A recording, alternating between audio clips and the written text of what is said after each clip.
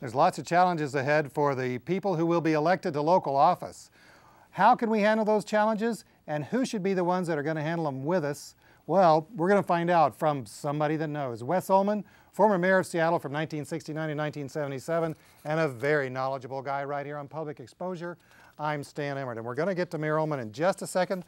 But before we do, I wanted to let you know that the Around the Americas project, the Ocean Watch vessel, is well on its way now. It's south of Florida. And here's the latest. By late afternoon, this is of October 28th, the tropical island of San Salvador, where a fellow by the name of Columbus made a celebrated landfall a good 5 centuries ago, was just over 50 nautical miles south, and the eastern flank of Cuba and a place called Guantanamo was another couple of 100 miles beyond. The world is a funny place. Heaven and hell, just an overnight sail apart. Be sure to follow us right here, and we're going to let you know more about the Ocean Watch and the Around the Americas project. Go to the website, aroundtheamericas.org, and you'll learn more. Wes, Mayor Uhlman, welcome to the show. Nice to be here.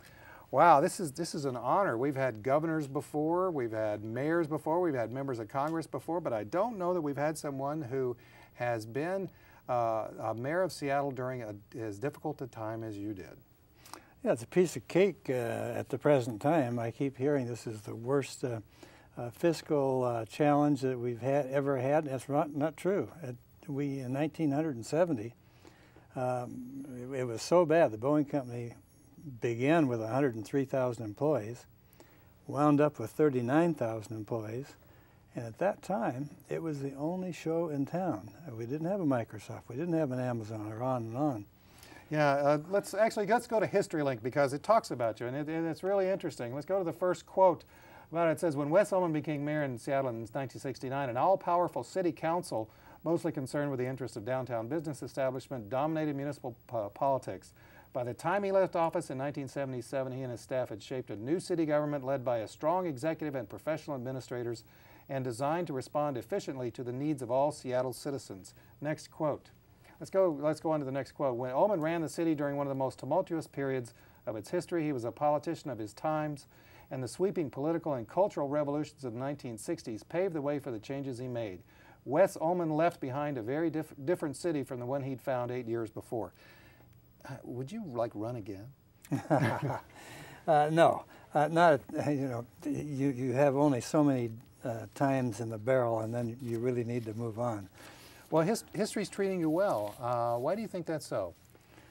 I think the further you get away from the events, the better it looks. But we had some real successes, and we had some very difficult times. This was the time of all of the protests against the Vietnam War. We had 10,000 people marching down the freeway to my office. And you were supposed to stop the Vietnam War, right? Yeah, I was supposed to stop the war. We were the bombing capital of the United States. Front page of the New York Times. Why are there so many bombings in Seattle? We had several groups. We had the Weathermen, which was a radical white group, and we had a group of black militants. They were a local group. We had a number of bombings at the university. For example, the university library was bombed, and 2 people were killed in the library stacks. The ROTC building was bombed, and on and on. So we had all kinds of exciting things happening then. We dealt with them as best we could. Fortunately, the state law had changed the year that I took office, the year before I took office. Coincidentally, I was in the state senate and helped to get that law passed, which made the Seattle mayor a strong mayor for the first time. Before that, the mayor was not able to he didn't run the city. He was a figurehead, a person who basically cut ribbons. Oh, and then there was this famous billboard. Let's get that billboard up because everybody around the country knows this. Will the last person leaving Seattle turn out the lights? I remember it well. How much fun was that when you saw it? Well, it wasn't any fun at all. But I was in office for less than a month when I got a telephone call from the CEO of the Boeing Company one Friday afternoon. And he said, Mr. Mayor, very gruff person, engineer with a crew cut. In those days, you know, you never saw anybody with crew cuts. And he said, the Boeing company has a very significant announcement to make on Monday morning. I will send a team down to brief you. And I said, well, what is this about? He said, I can't talk about it, but then Monday morning they announced this huge layoff that was going to happen. And at that time, we wound up at the very bottom when the sign showed up.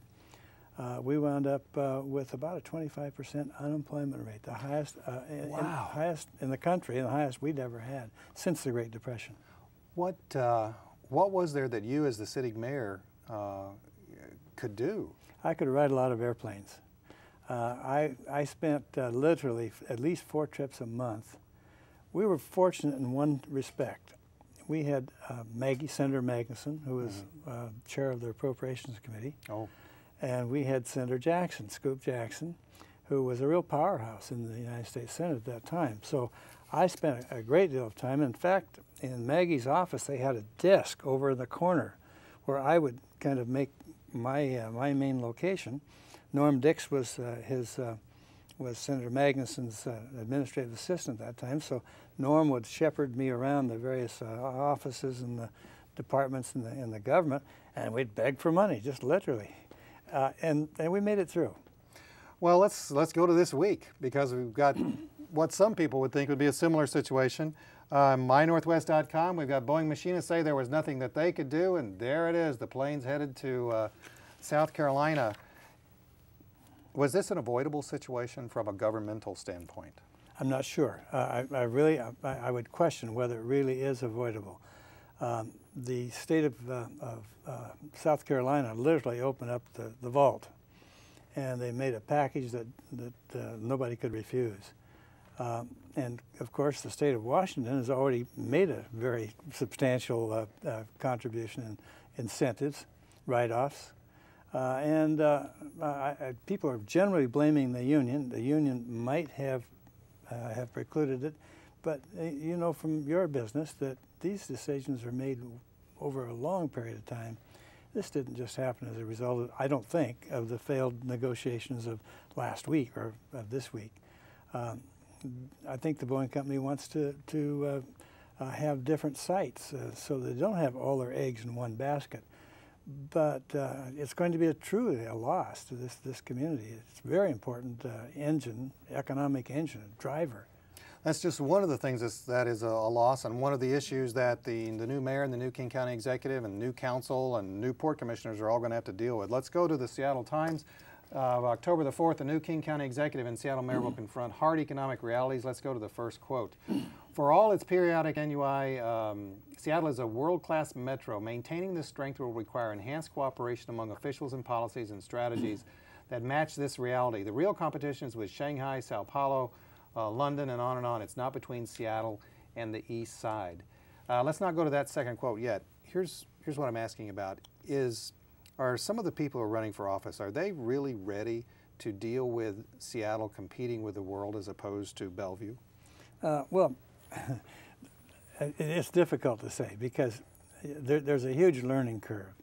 The two candidates that emerged from the primary are brand new to government. Yeah, for mayor. They're brand new to government. And so they're going to have to learn, and they're going to have to learn on the job. I think both of them are pretty smart guys. One of them, I think, maybe has a better experience. He has some business experience. He's run a business organization. The person I'm supporting is Joe Mallahan for that reason. And we're going to get back to that in just a minute. I just wanted to remind everyone that we're right here on Public Exposure every week with great guests, and this might be one of the best we've ever had in 17 years of doing the show. Wes Uhlman, who was mayor of Seattle from 1969 to 1977, and he's talking not only about the local difficulties and how to deal with it, but who should lead us as we go forth. By the way, if you want to see more interviews with different candidates, go to scantv.org. Diane Ferguson, the executive director of SCAN, did interviews with several city council candidates and mayoral candidates. Strongly encourage you to go to scantv.org, and while you're there, check out the SCAN Awards as well, which are coming. So let's talk. We're going to talk about Joe Mallahan a little bit more, and Mike McGinn too. Let's go to the next quote if we can. Go back to that second quote. Managing public needs and resources. Look at the most successful regions of the world and you will find that government must perform some essential functions very well. Let's go to the last quote on this article. Nor can we assume the next Bill Gates will just happen to be from here and want to come home. The region's top officials must help the push to develop promising new industries here that can capitalize on the world that's emerging. Do we have people like that in government who recognize this or who want to be in government? I think we have people who are capable of recognizing it and can step up to a learning curve. You know, let's take the city of Seattle. The city of Seattle is a major enterprise. It's a $4 billion operation. That's huge. Yeah, bigger than your company. It's even bigger than mine. Yeah. This is a company that has bargains with 39 different labor unions. And you know, it's just a huge enterprise. They have 4 dams. They have many thousands of acres of Cedar River watershed. They are the major supplier of water for the entire region. So it's a business. It's a huge business. The business has to deliver services. I mean, that's its reason for existence. But nonetheless, it still has to operate as a business to make sure it continues to churn out the revenue and make sure that it continues to operate so that those services can be delivered. And again, that's the reason why we really need somebody who has some experience in keeping that kind of an enterprise going. It's been an issue in the campaign, and it is in general, it's indicative of a huge issue, and that's transportation.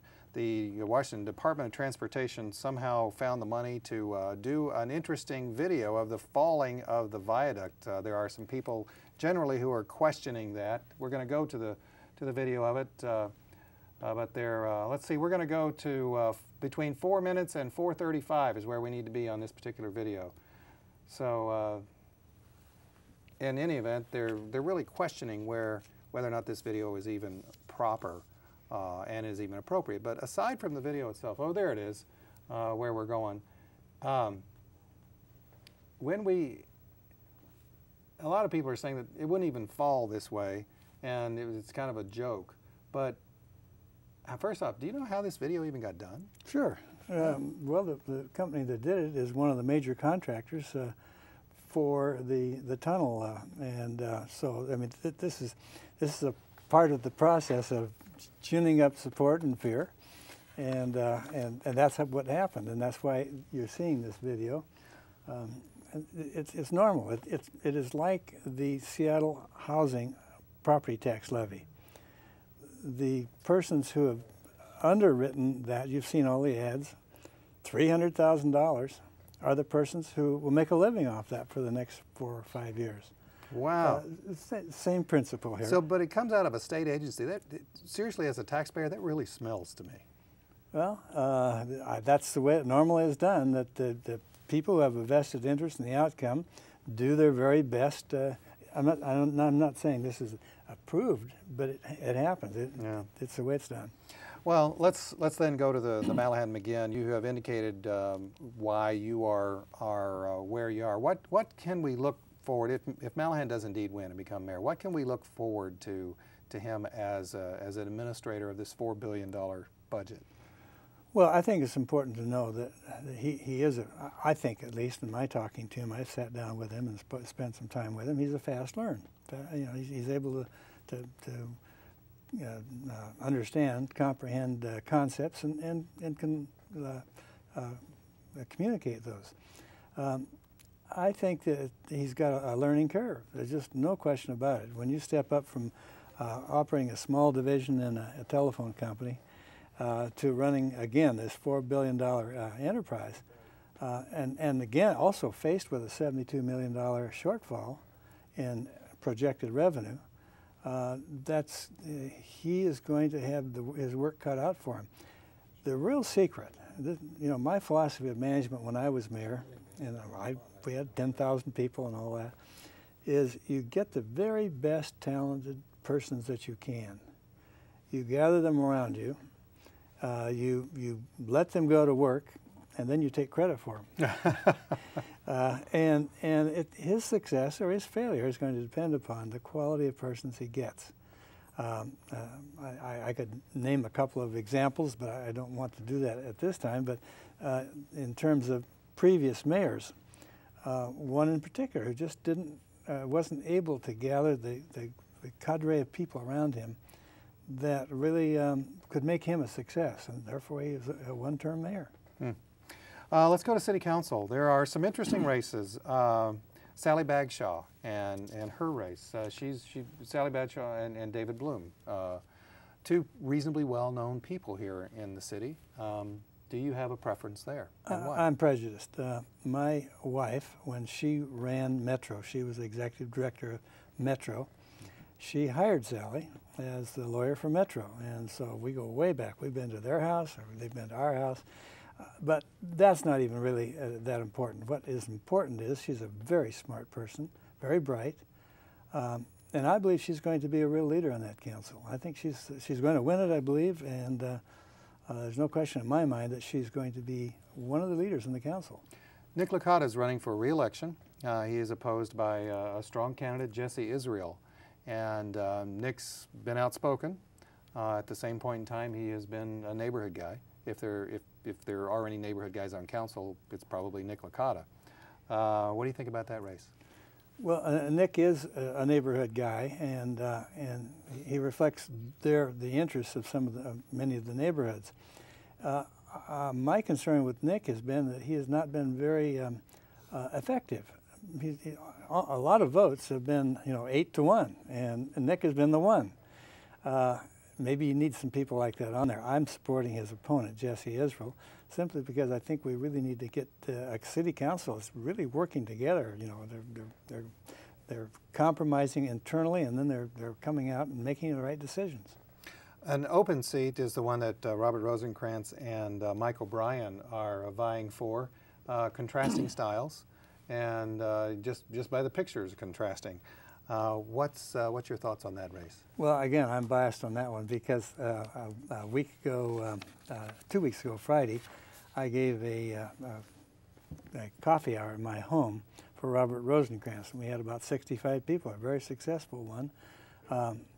He's a businessman, and if you look at the city council, there aren't any. The only person who has ever really run a business is Jan Drago. She ran an ice cream store, and they really need some business experience, and that's the reason why I'm supporting him. Well, let's see. Should we take a break? Yeah, we're going to take a very short break, and when we come back, we're going to come back to a different way to introduce the King County executive race. We are very fortunate to have Wes Uhlman, who was the mayor of Seattle from 1969 to 1977 and has been very involved in the community at all times and ever since then.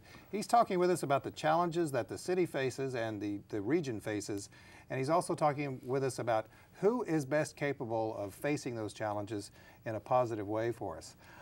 If you want to see more interviews with more candidates, go to scantv.org. Diane Ferguson, the executive director of SCAN, did some great interviews with them. Strongly encourage you to go there. Now, are we ready to introduce Susan Hutchison in sort of a different way? You ready?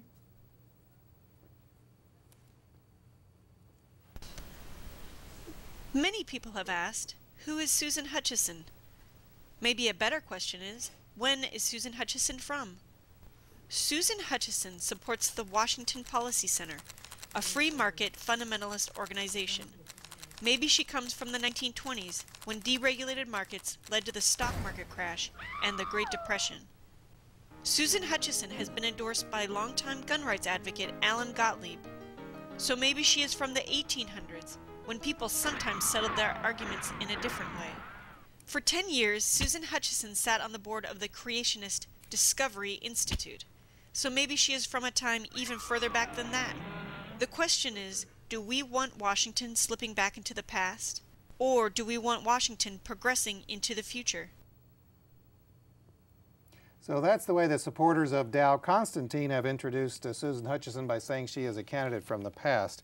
And that ad was done, I think, in reaction to an ad that a supporter of Susan Hutchison did introducing Dow Constantine. And if that is ready, then we're almost ready to go to that. So let's go to that right now. Experience to run King County, but what kind of experience?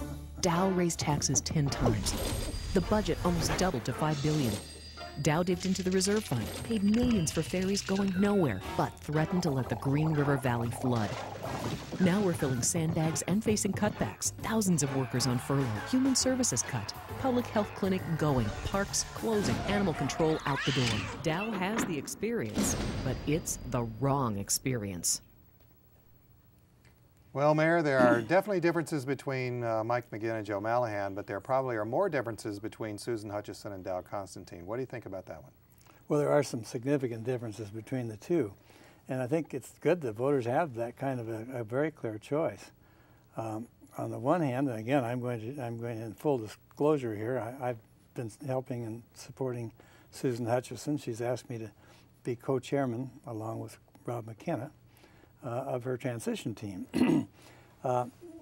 The choice is a good one, I think, because Einstein once said that the definition of insanity is doing the same thing time and again and expecting different results.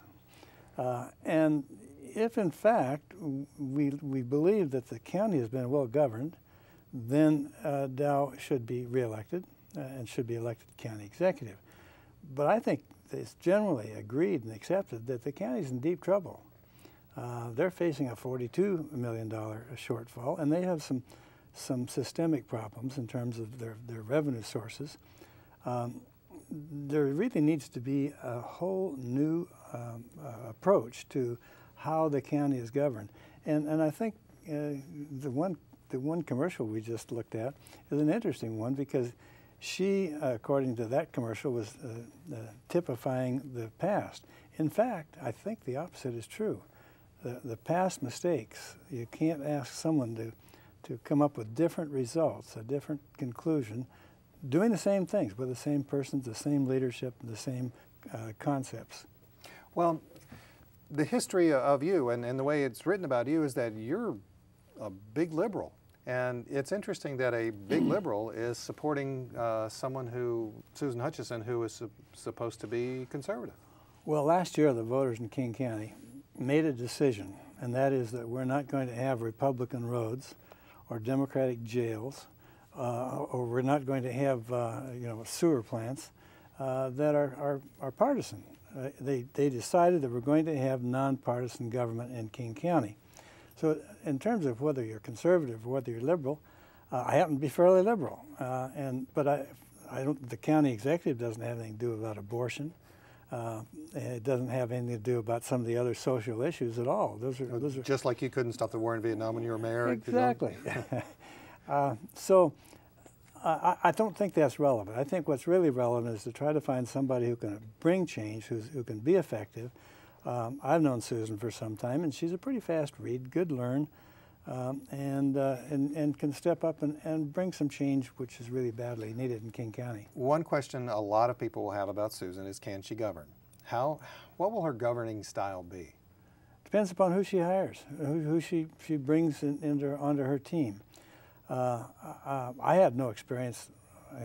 When I first became mayor, I had no experience in a management position. I'd been in the state senate and the state legislature, and it took me several months to put the team together. And I think that's one of the things I'm going to be trying to help her do as a co-chair of her transition team, is to get some people who can help her govern. The person who is the executive of a public entity like the county and like the state, like the city, they have to put a team together, and that team is going to make or break them. Let's talk about the port just a little bit, because I want to get to the future of Seattle, and we got two races that are kind of similar in a way. We've got Albro and Vekich, and we've got Holland and Dowd. Tell us about those. Well, Vekich and Holland are a part of a team. They're basically running together. They've been supported by and funded by a number of the maritime unions. And they are running against the other two. The choices are, I think of the four, I think all of them would be able to do a pretty good job. I would worry a little bit about the ties to the maritime unions, only in that might create some real conflicts for them in their decision making. They might have some burdens, some obligations out there that might affect their decision making. So it'll be interesting to see what happens in that. Now I want to go to this last set of graphics, and we have to go to it very quickly. It's the future of Seattle, and when I look at the pictures from the 1962 World's Fair, I see a future forward-thinking group of people who put that on. To this day looks like it's the future. But right now, when I look at what I see in Seattle, I'm not sure that I see that same mindset.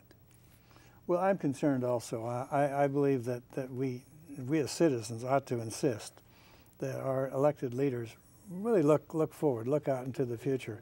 That hasn't happened in recent years, in the last several years. But this is partly our fault as individual citizens and as voters. I don't think sometimes we're really insisting that our leaders take a longer view, that they take a view beyond the 4 years they're elected for. And I think it's very important that we as citizens, what we need is another organization that, like the one that years ago Jim Ellis put together, that really looked where we wanted to be and then put a number of issues on the ballot. I think, as I recall, there are about 10 or 11 issues.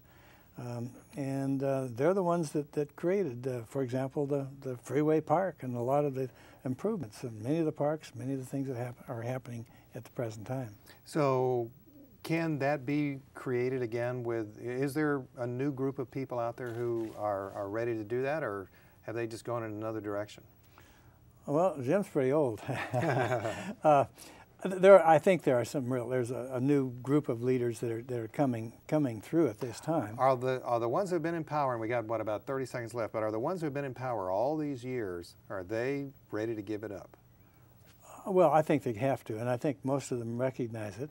I've talked to Jim Ellis, and he's kind of looking around himself. Who's going to take this mantle? Who's going to move forward with it? Who's going to have to do the next Mountains to the Sound? And we're going to find out with that shortly after November 3rd. Mayor Uhlman, thank you very, very much for being with us. Whatever you do, like his recommendations or not, be sure to vote on or before November 3rd, and we'll see you right here on Public Exposure next week. Take care.